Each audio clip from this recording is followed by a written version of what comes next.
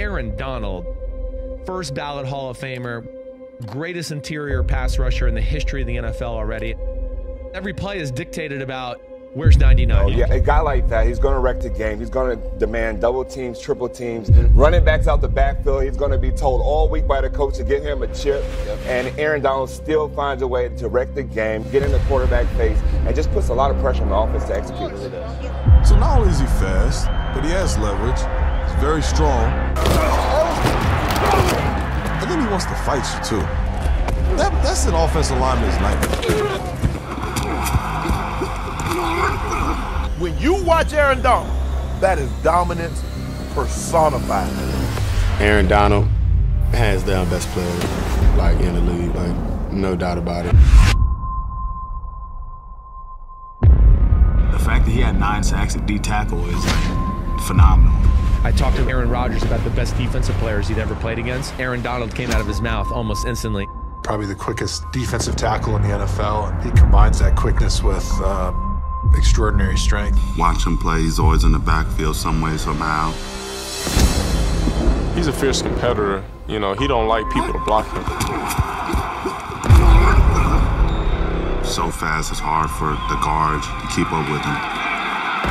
Aaron Donald comes away with the sack. In 5 seasons, Aaron Donald is making a claim to be the most dominant interior defensive lineman in the 100-year history of this game.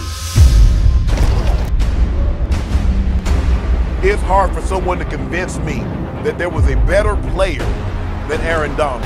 The things he does on film, it looks like a cheat code. Just the things that he can do physically, the way he can take over a game. Double, Wilson running for his life. It's kind of a marvel to watch.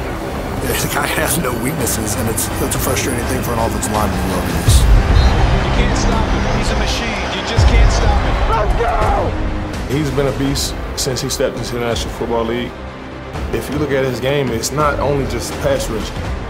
He's a beast in the run game. He chases the ball down. He's the best player in the NFL. He's changing the game.